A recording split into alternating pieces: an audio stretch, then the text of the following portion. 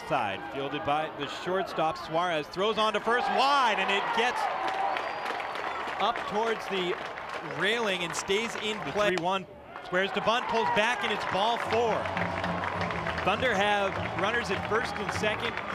Nobody out. A run wins it here in the bottom of the 12th. The pitch. Ball low. Roller walk. The bases are loaded for the Thunder. With the 0-2 to Heathcott. Ground ball to the right side. Path to dive of the first baseman and a base hit. A walk-off single for Slade Heathcott. Ramon Flores comes home to score.